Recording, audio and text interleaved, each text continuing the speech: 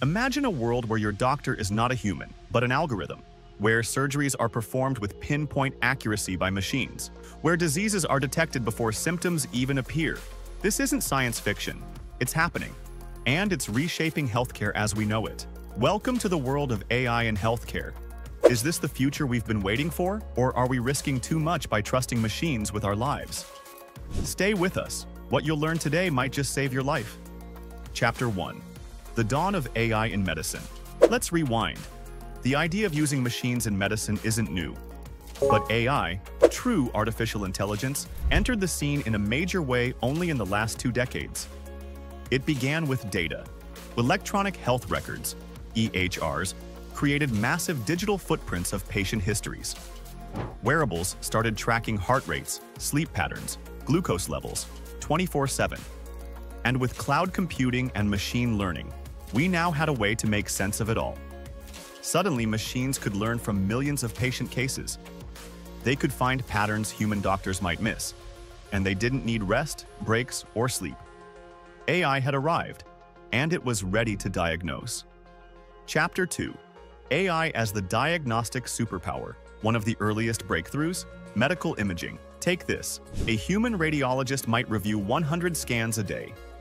But Google's DeepMind built an AI that could analyze cancer scans with greater accuracy than human experts.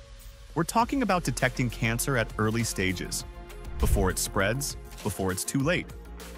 In ophthalmology, AI models from companies like IDX can now detect diabetic retinopathy from just one retina image, without the need for a specialist. Then there's dermatology. Apps like SkinVision let you scan your mole with a smartphone camera and receive an AI-powered risk assessment. It's like having a dermatologist in your pocket. But here's the catch. Should we be trusting these machines with life-altering decisions? Hold that thought. We'll get to it. Chapter 3. AI in the operating room. Now, let's step into the OR, the operating room. AI is revolutionizing surgery too. Robots like Da Vinci's surgical system are already assisting in over 1 million procedures each year. These robotic arms are guided by surgeons but enhanced by AI-powered precision, leading to fewer errors, less blood loss, and faster recoveries. But it goes further. AI-assisted planning tools can simulate surgeries in advance using 3D modeling. They identify risk factors, help map out the safest paths, and even predict outcomes. In trauma cases, AI helps prioritize emergency care, suggesting treatment protocols based on vital signs and injury severity. We're moving toward a world where the most dangerous part of surgery is not the surgeon, it's the software crash. Chapter 4. Personalized medicine and drug discovery. One-size-fits-all medicine? That's the past. AI is driving a shift toward personalized medicine, where treatments are tailored to you based on your genetics, lifestyle, and history. Imagine a drug prescribed specifically for your DNA sequence. AI systems can analyze billions of genetic combinations to predict how patients will respond to certain medications. No more trial and error, just precision. Then comes drug discovery. Developing a new drug takes about 10 years and over $2.5 billion. Enter AI. Companies like In Silico Medicine and Benevolent AI are using deep learning to discover new drug candidates in months, not years. During COVID-19, AI models helped screen thousands of molecules for potential antiviral activity in days. Faster, cheaper, more effective, but also more power in the hands of machines. Are we ready for this? Chapter 5. Chatbots, virtual nurses, and 24/7 care. Now picture this. You wake up at 2 a.m. with chest pain. Instead of rushing to the ER, you open an app. An AI nurse listens to your symptoms. It checks your vitals via smartwatch. And within 60 seconds, it tells you whether you need help or just antacid. Virtual assistants like Babylon Health and Ada Health are doing just that. They're not just symptom checkers. They're AI-powered triage systems, available 24/7, fluent in multiple languages, and scalable to serve millions simultaneously. This is democratizing healthcare, making it accessible even in rural areas with no doctors. But here's the ethical dilemma. If AI misdiagnoses, who's to blame? Chapter 6. Ethical risks and human fears. So far, AI in healthcare sounds like a miracle. But let's talk about the other side, the fears, the flaws, the ethics. Bias. If AI is trained on biased data, it makes biased decisions. One infamous case showed an AI system recommending less care for Black patients compared to white patients with similar symptoms, because the system learned from racially skewed past data. Privacy. AI thrives on data, but your health data is among the most sensitive information you own. Who controls it? Big tech? Governments? Insurers? Overdependence. What happens if we stop training human doctors because AI does it all?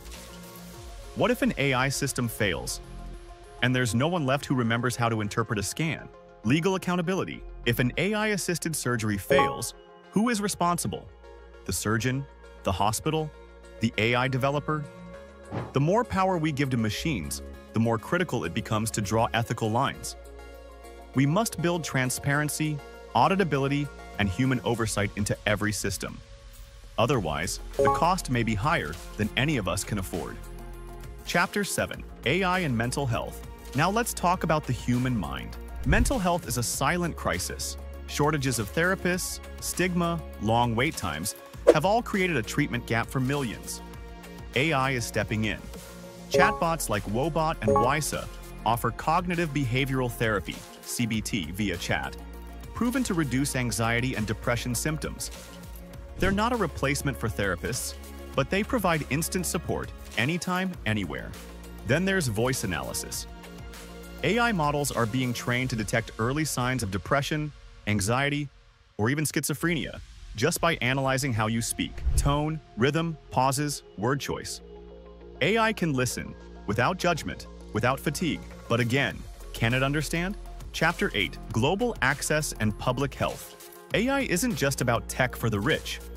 In countries with doctor shortages, AI may be the only solution. In India, AI tools are helping rural clinics diagnose TB. In Africa, drone-connected AI systems deliver medicine to remote villages. During disease outbreaks, AI tracks infection trends, predicts hotspots, and allocates resources faster than any human system. Public health at scale is becoming smarter. Imagine predicting the next pandemic, not after it begins, but before it breaks out. With the right data, AI could do just that. But only if we ensure fair access, cross-border cooperation, and public trust. Chapter 9. The Future. Where are we headed? Let's fast forward. The year is 2035. You walk into a hospital, no paper forms, no lines, no wait. AI scans your face and instantly pulls your medical history. An AI system guides you through a diagnostic room where sensors detect abnormalities in your breath, voice, eyes, and posture. A custom treatment plan is generated in seconds, based on global clinical data and your DNA. Robotic arms prep your medication.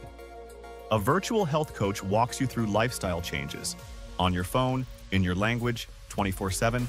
Doctors still exist, but they focus on empathy, strategy, and oversight. They work with AI, not against it. This future isn't far off. Pieces of it are already here. But it's up to us to shape it wisely. Will AI make healthcare more human, or will it strip it of the compassion we value most? The answer lies in how we build, govern, and use this technology.